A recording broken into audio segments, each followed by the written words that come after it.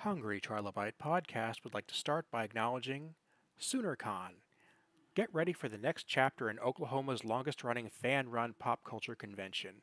SoonerCon will be returning in 2024, June 21st through 23rd. Get ready for a weekend of cosplay, fun and excitement, vendors, gaming, and more. You can go to SoonerCon.com for more information. On tap today, we have John Billingsley coming on back, but we have two new guests as well. I'm going to go ahead and let you guys introduce yourselves. Talia, you take it away. Hey everybody, my name is Natalia Castellanos. I'm a SAG-AFTRA member, an actor, and also part of the TV Theatrical Negotiating Committee this year. And I'm Jonathan Del Arco. I'm also a SAG-AFTRA member and an actor of over 38 years. Someone asked me the other day how many years I've been doing this. Whoa! 38. Oof. Ouch. You're a baby. You're a baby. I know. Sure, John, sure. I'm John Billingsley, and we're here today to talk about United We Trek. And United We Trek is a component of the ongoing SAG-AFTRA writers' strike that is going on right now, and right now being September of 2023, if you're getting this a bit after the fact here. United We Trek is a really exciting component of this, and why don't I go ahead and let you guys explain it, because you guys are right in the fields and in the trenches. Great. Jonathan, do you want to kick us off? Sure. Let's see. A little quick backstory. Back in May, when the writers first went on strike, I went to help and picket, and we were outside Paramount, and one of the strikers recognized me as an actor from a certain franchise, which we'll be referring to very, very frequently because we do not talk about shows we were on. We do not promote them while we're on strike. So they said, hey, you're that guy from that certain franchise. And I said, yes. And they said, we're going to do a picket that's just around that franchise on such and such a date. Do you want to come? I said, sure. Matter of fact, I'll email my friends. So I came home and I emailed John and I emailed a bunch of my friends. Long story short, those pickets used to get maybe 50 people on a good day, the writer's strike. That day of the certain franchise picket, we saw 500 to 1,000, which was astonishing. So cut to us on strike months later. I run into John on the picket line and he goes, let's do one for us this time. So that's kind of how it happened. And then we were talking and said, well, should we invite the fans? And then it became about inviting the fans. So this is kind of how it took off. I'd really like to emphasize that is possibly one of the most important things we're wanting to do is to, because this is a picket as opposed to a presentation, there's no podium, no speeches, there's no cap on the number of people we can have attend. And we'd really like to encourage any fans who are in the Los Angeles area to join us on the 8th between 10 and noon at either Paramount in Los Angeles or 9:30 to noon in New York at Paramount 1515 Broadway to become part of the experience. What we want to try and do is say through our effort that on blank blank day, hosted by Paramount, to celebrate the franchise, we would like to bring everybody together to say, actually, the franchise is us. It's not the suits, it's not the studios, it's the creators and the crew and the fans all together, and we'd like to kind of bring that awareness into the world on that day. I really regret that I'm in completely the wrong time zone. Otherwise, I would definitely be there. But if you're getting this right off the feed when it hits the internet, you yourself have about 24 hours to plan your trip there. So please, if you can make it there, go ahead. And there are things we'd like to talk about as we continue having this conversation. Other ways that we think the fans, and I know this has been a kind of an overriding question in the fan universe, is how can they support us? I'd love to have Natalia talk a little bit about why they should support us, why we are striking, and then turn around again to, even if you can't make it on the Friday, thinking about things you can do to make your voice heard. I think one of the things that's happening is that the people who, the AMPTP, the people who kind of started all this, are realizing that they are surprisingly not the heroes in this morality play. They are being perceived as the villains. And I think the extent to which the fan base can continue to clamor, stop this, come back to the negotiating table, let's have some common sense here, we might move to a conclusion a little bit faster.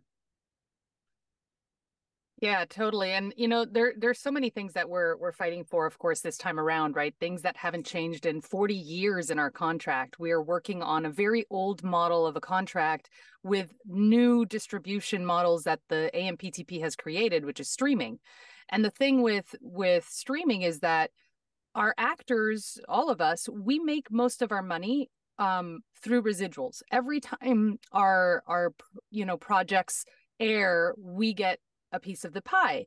But the problem with streaming is that ever since they did that, we're getting $0 or 1 cent check or 3 cent check that we've seen. We can't survive. So what we're asking for and what we're fighting for this time around are things like minimums. We are asking for a piece of the pie in residuals for streaming. We are asking for to be able to get more money in that aspect so that 86% of us are not suffering and not being able to make our health insurance. And just to qualify for health insurance, that's $26,470 yearly. And 86% of our members don't have that. And things like AI, which is an existential threat to us because what they are trying to do is pay us for half a day and then use our likeness and our voice and our image and put it into many different franchises without consent and without compensation. So there are guardrails that we're trying to put in place so that our members actually can make a living and be, sustainable at doing their job. There are That's huge. There are 160,000 people in SAG, and I think the misperception is that most of the people in SAG are celebrities who are doing very well. Most of the people in SAG are middle to lower middle class. And if you imagine what an actor's life is like in any given year, you may work 2, 3, maybe 4 times. If you are lucky, you are making $25,000, $30,000 from those jobs, maybe. You're hoping that your residuals make up the difference. That's what allows you to actually be able to afford a house and to live in the most expensive city in the country. When that residual stream dwindles to the point it has dwindled now, it does not allow for the possibility of people to survive in this business. And I think for myself and possibly for Jonathan, I'm 63. I'm on the line because this next generation of actors and artists coming up, striving to have professional lives, they're going to give up. They're going to throw in the towel. They're going to say, what's the point? I can't make a living. So really, we are fighting for the survival of an ecosystem. Mm-hmm. And I think that's that's the fundamental, to me, value of Star Trek. Star Trek believes in the concept of everybody coming together to protect and create a civilization. And I think the civilization that is our industry right now, the people who are at the helm of it are not thinking about the ecosystem. And the 4 of us that put this together, including Michelle Hurd, who's the vice president of SAG, we really feel like the audience has a vested interest in entertainment continuing to be a part of the world, right? The national picture, but the world. I mean, you all remember what got us through the pandemic. We're binging all those shows that we hadn't watched on all the streamers. And, I think that entertainment serves a really very big purpose to educate, to edify, to make life better for people and to entertain. And I think like letting the fans into this conversation is an important piece that has not happened yet in the strikes. The strikes have stayed very centric to the workers affected. And I think it's high time for the fans to be heard and to have a part of the conversation. So, and as we all know, the lineage of this franchise's fan base saved the show in the 60s and has been the most loyal fan base any show has ever had. So I'm excited that they happen to be. If you cut out on us, Jonathan. And to add on to what Jonathan just said, I think a lot of people, and something that John said, is everybody thinks it is Hollywood, just Hollywood. But it's such a ripple effect, right? What our productions bring to every single city that becomes a production hub are, business to small businesses, to the restaurants, to the dry cleaners, to coffee shops, to hotels. And all of that now is suffering because this small group of elite CEOs don't want to share a piece of the pie. And a thing that, John was stating about his age and where he's at with healthcare, right? If you think about it, as soon as John turns 65 years old and he starts taking a pension, what happens right now is that person is not able to qualify through healthcare using residuals. They only can qualify through session payments. So that means it's going to be much harder for John to qualify if he's not working with good pay, just even on the baseline. Yeah. I also want to kind of talk a little bit about the nature of what a lot of people are calling the hot labor summer. There was a time in America when a third of the labor force was unionized, and that has diminished down the years. And not surprisingly, we've also seen that people's standard of living has diminished. Once upon a time, people had defined benefit pensions. Once upon a time, people had health care provided by their employer. Obviously, a lot of the world has changed because of globalization and because of the fact that manufacturing is under a great deal of threat in America, et cetera, et cetera, et cetera. But some of it was a conscious choice to diminish the power of unionism, a conscious choice to try and suppress the ability of labor unions to organize and fight for a fair deal. And I think one of the things that is really important is for us to be viewed as a point of a spear. I really think that one of the strengths of our union is that we are willing, 98% of our union voted for this strike, is that we are as solid as I've ever seen us. And I've been in this union for over 40 years. We are fighting for things that every working man in America cares about. The ability to make a living wage at what you've chosen to do with your life. And I feel like a lot of people might be tempted to dismiss that because they have no interest in being in creative fields, and that's their prerogative. But I think what we're not really talking about as much is that the AI component that Natalia mentioned before is potentially going to affect anybody's livelihood. Any case where somebody is trying to inject AI into an industry that is not ready for it, does not need it, will not benefit from it at the expense of people, is potentially another job that's going to be taken away somewhere else. So it's kind of fortunate that this happened in this case where we can see it. Absolutely. I'm sorry, Natalia. No, I'm sorry to cut you off. Yeah, you're completely right with that, right? We already see it in things like supermarkets. Mm-hmm. You go to a supermarket and now we don't have cash registers. You go to these big, Home Depot or Lowe's or any of those. Also, there's this self-checkout, and that's losing jobs in that aspect. It's huge. And here's the thing. If you're not interested in entertainment, you got to think back a little bit, because Jonathan did bring it to what happened during COVID. What happens when we as humans go through something? We want to connect with other humans. We want to be seen. We want to be heard and understood. And what do we go to? Is our TV and our film and our music and our artists. So this really is about everybody, not just us.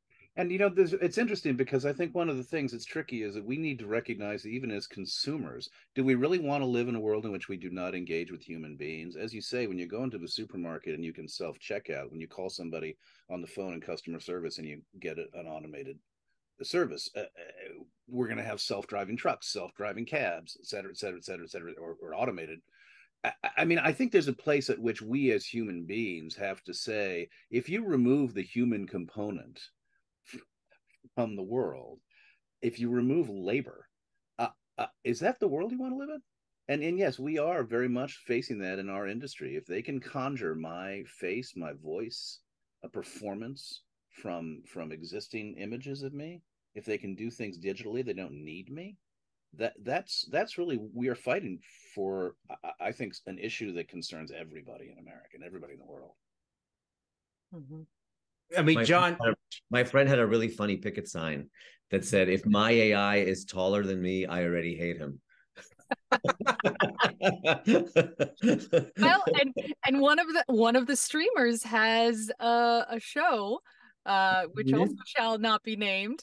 And it's an anthology, and one of the episodes literally takes a person just out on the street, somebody's image and likeness, and creates their own thing and messes their life. So if you haven't checked it out, go check it out. Fantastic. I know my AI is going to be skinnier than me. I just don't quite understand why people will spin this like it's a good thing. Like, I mean, John, just to use you as an example here, when I would watch you on that show that I watched you on, I got what I got out of that because of your performance, what you brought to it, the inflection you had in how you read the material. Because I was getting that from somebody who knew what it was like to be afraid, to fall in love, to have hate in you, to have love in you. It was one of those things that came about because you're a human being. I can copy your mannerisms maybe digitally, but I'm not going to actually have a representation of what the material means. That's what one would hope that more people would feel, but it only takes a relatively small number of people to be fighting to create a technology that achieves a mechanical reproduction for those of us who as you just said, think that the human element is critical, to lose if we don't fight collectively. And I think technology is not, you're not going to be able to stop the technology. And obviously, I think in the field, for example, of science, the AI technology is probably going to move us much further in curing things. But in terms of entertainment, I think at the end of the day, the audience is not going to prefer it to a real human being. I just think it's cost effective for the studios to think, oh, look, I could own John and put him in a bunch of things and pay him a flat fee and be able to make all this money. I mean, it comes down to money. They're making a lot of money. They're making a lot of money on us right now. I mean, I saw a tweet from one of the actors from Breaking Bad who said he's gotten 0 checks from it running on Netflix. So, that's what's happening now already. And again, I really want to marry us to the labor movement generally. If you look at the trucking industry, theoretically, the day is going to come. We see it now when you have self-driving automobiles, self-driving trucks. Every one of those truckers has a family, has a house, has a mortgage, has a life and a livelihood. If we continue to live in a society in which the people who run businesses say the most important thing is the investor class, the most important thing is our return, the most important thing is our profit, it's a labor force that is already suffering. People in this country, 1 in 5 American kids don't have to get up and worry about whether they're going to eat that day or what they're going to eat or when they're going to eat. We are the richest country in the world, but we are making choices right now in the way we embrace our technologies that are designed to reward a profit-making class at the expense of a laboring class. That's right. And we are one union, one business, one ecosystem, one segment.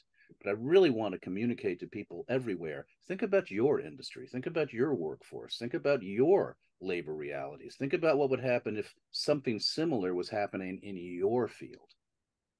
And it will happen. It's just a matter of time and how. It's just weird, and in some ways good that it happened in such a visible way, in such a visible industry that the world looks at. If this happened in a more in a less popular, less visible industry, it wouldn't really be the conversation it is right now. Mm-hmm. On the flip side of that, on the positive side of that, because I think we are realizing that a lot of people are raising their hands and saying, a wide range of issues affecting labor. A lot of people are saying enough. And I think that's one of the reasons that our union is not going to fold, that we are going to stay strong in this fight. I'd really encourage fans, if they're upset about this, if they're concerned about this, get on the phone, write a letter, contact a studio, contact a network. If you've got stock, not very many people in America hold stock, but for those who do, maybe in their 401ks, consider, do you have stock in Amazon? Do you have stock in Apple? Do you have stock in Disney? You're a stockholder. You own these companies. If this is of concern, consider that as a shareholder, you should speak up. That is a neat angle, and I had to consider it all. And if you don't know if you have stock, a quick call to your financial planner, should you have one, or anybody who serves that role, would illuminate you on that. Yeah, because most people have a mixed portfolio, and frequently they've got a bundled portfolio of bits and pieces of a number of stocks. You may hold stock in Exxon. You may also hold stock in a number of entertainment companies, and you might not be crazy about what we're seeing happen right now. And I think, even that whether you have stock or not, right? I think that's what I love what John said, because that's the power that we have, that we often forget as humans, that we think we have our hands tied, and we do have the power to shift things. I mean, we saw it with this blank franchise, right, that these two wonderful actors are on, and they saved the show so many years ago, and it can be done again, because that is the power that we hold, and we have to remember that. Natalia, that's a great point, and I actually wanted to bring that up earlier, but we just had so much really to going on there. But when I first heard about this event, I said to myself, well, I'm glad it's happening, but I didn't necessarily expect this labor protest to be themed around this franchise. And then it suddenly made so much sense in that the fans of that franchise are going to support it. And it puts a lie to the idea that, well, when these actors go to work, they're just getting a paycheck. No, they're using this to bind together for something more than that paycheck. They're using it to build a better life for themselves and for the rest of the labor movement. Mhm. So much about what Star Trek means, I think, to all of us who were in it. As somebody said the other day, one of the wonderful Laurie Ulster, suggested that perhaps those of us who actually make the shows have a deeper understanding of what those shows mean and what the resonance is than the people who own them. Mm-hmm. And at the end of the day, right, like without the actors and the writers, I think John put this so eloquently, but I'm going to try to regurgitate it in the same way. But no fan goes to go see the suits at on these shows, right? Or at conventions. They go to see these two wonderful actors because of what they brought, because of the life. And that's what we as actors do. That is the importance. And that's why it is such a timely, time in the world right now with labor. We are important, and art is labor.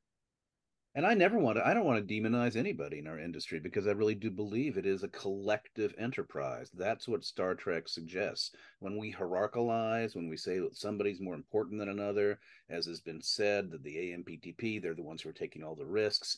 I don't think that's true. We are all in a risk-taking enterprise together. It is a risk to become a professional actor. We all have a stake in this.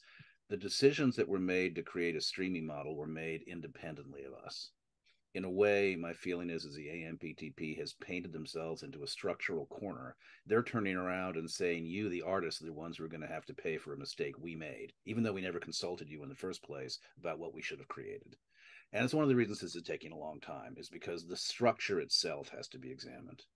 As somebody who's very interested in politics, I think you could look at the structure of our country and say, to a certain extent, we are in a bit of a corner structurally in terms of how things work.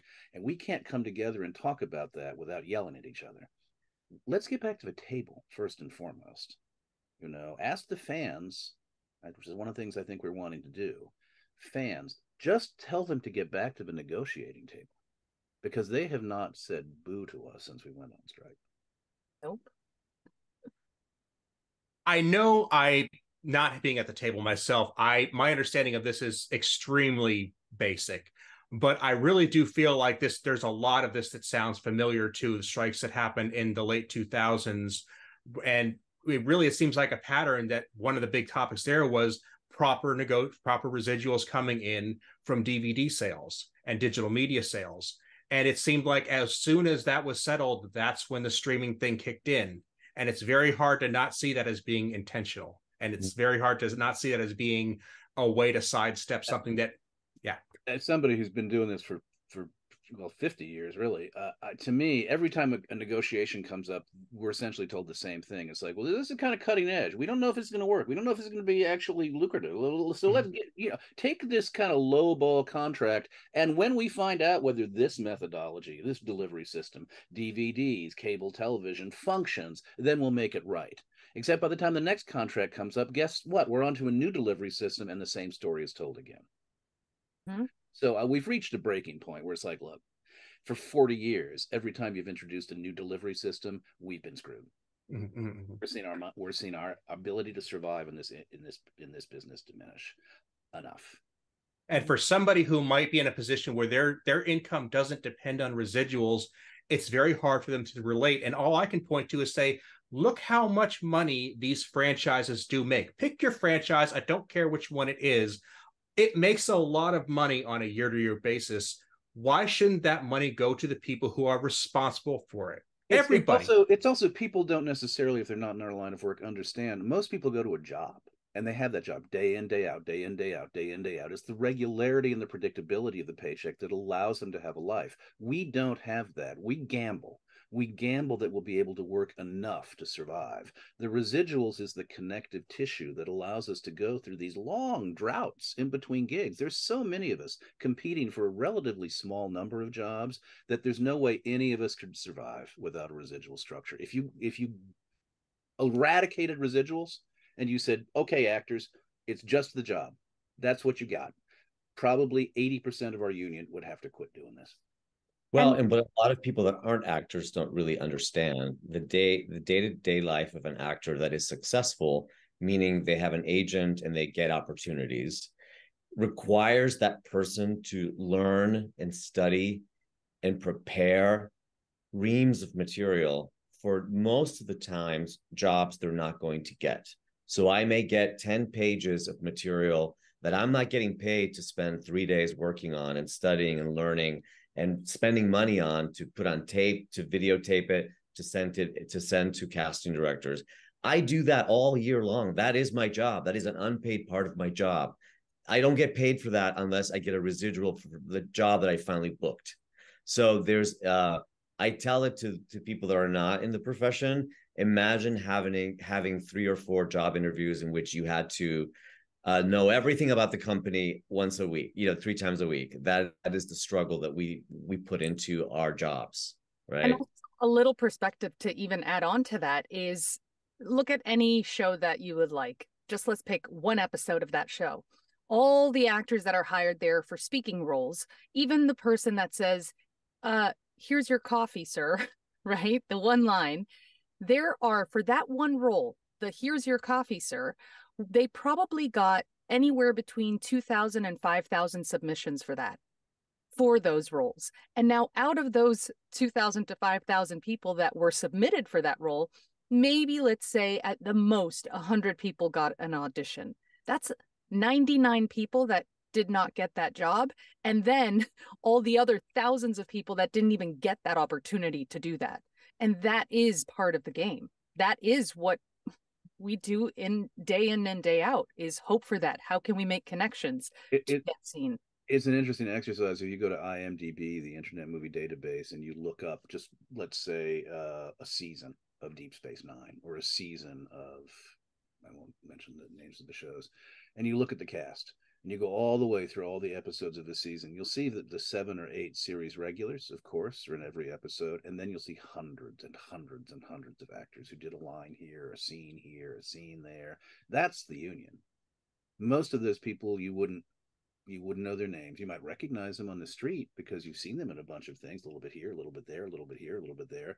It's the residuals from those individual episodes that are the sinew of our business. Mm-hmm. And I was on Suits. I had a couple of episodes of Suits. Forgive me. It's very hard not to reference shows, but the point is that that's showing on Netflix right now, and more people are recognizing me from that than have recognized me in years from anything I've done, and I'm not going to get a penny out of it. Mm-hmm. Aaron Paul recently said the show he was on, Breaking Bad, it was brilliant on it. Second lead. It's been on Netflix now. So many people seen it. Not a penny he's seen from it. Well, they might give him a penny. Yeah. And there's nothing more exhilarating for a penny, but nothing more exhilarating than opening an envelope with a 48-cent stamp on it, and seeing that you got a check for a penny. And that's no joke, folks. We literally open entire envelopes that cost more to mail than what they actually write a check for a penny. We're not being facetious. I have checks for pennies. I've had a check for $0. $0. Yeah. Why cut it? Yeah. Why cut it? Yeah. So in any case, just to come back to, if you're in the New York or the LA area and you want to come out and join us, it's going to be a wonderful, exciting, animated. I can say all of us have been on the picket line quite a bit. We are approaching this with as much enthusiasm and joy and excitement as we can, given that it is a labor action and our lives and our livelihoods are at stake. But the unity, be part of it. Come and be part of it. We'd love to have you. And for everybody that's going to show up and can show up, definitely check in at the tables that they have from either the WGA or SAG-AFTRA.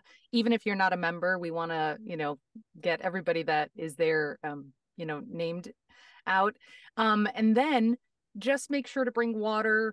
Remember that this is a moving picket, so we have to keep moving because of the laws of each state, right? That they make us keep moving. If not, we'll get tickets. We don't want tickets.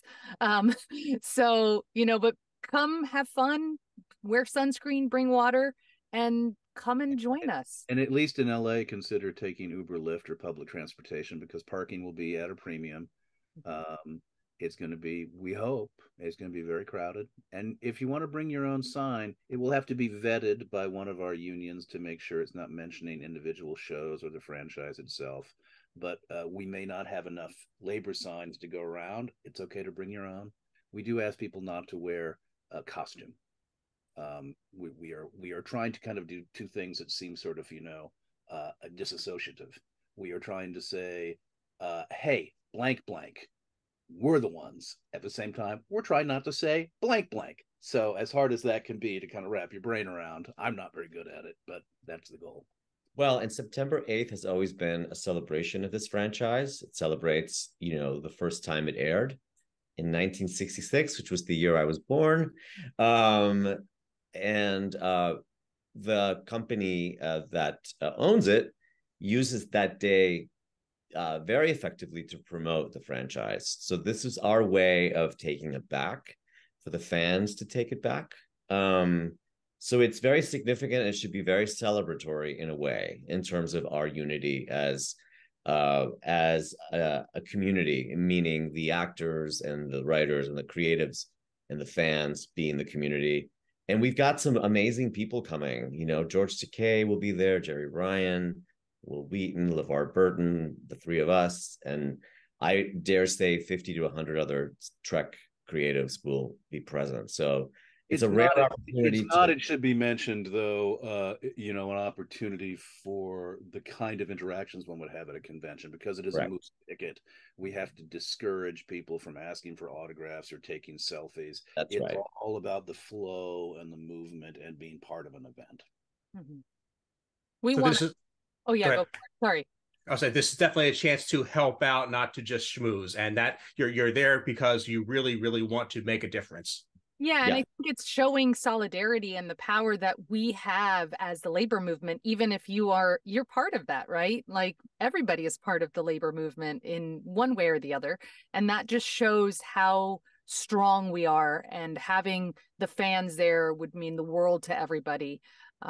Just make sure to, something I want to make sure to mention is we want to be respectful to everybody, and, don't write bad words on your sign and stuff like that. If you're going to make your sign, find creative ways to go around that, even though we'd like to say certain things. The other thing I think people could do is if you're on social and you want to spread the word, that would be great.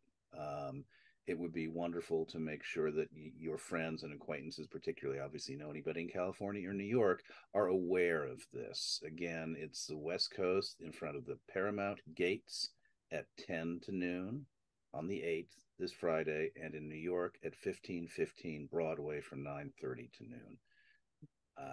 Spread the word, folks. And if you can't come, we have the SAG-AFTRA Foundation, which has been helping families affected by the strike. You could always contribute something to them. It's SAG-AFTRA.Foundation. They do great work year-round. They are swamped right now with need. As you can imagine, it's been months and weeks since people have gotten paychecks, and it's hurting. It's hurting a lot of working families. So they're there to support and help people pay their rent and put food on the table. So if you can afford to give anything to them, it would be a great way to contribute to our cause. Everything we just talked about is going to be in the show notes on my website, aaronbossick.com. Like I said, if you're getting this episode fresh off the internet, you have about 24 hours to make your way to either New York or to LA. Guys, I want to thank you all so much for being here. This has been a great chat. I wish we could go on because there's so much more here to unpack, but I know we really have to act fast to make this happen. Yeah, I think we covered the waterfront, and can't thank you enough, Aaron, for everything you do for the community. Yeah, thank you so much, Aaron. Thank you, guys. Glad to do it anytime. I'm glad to have any of you back. Thank you. Thank you. Thank you.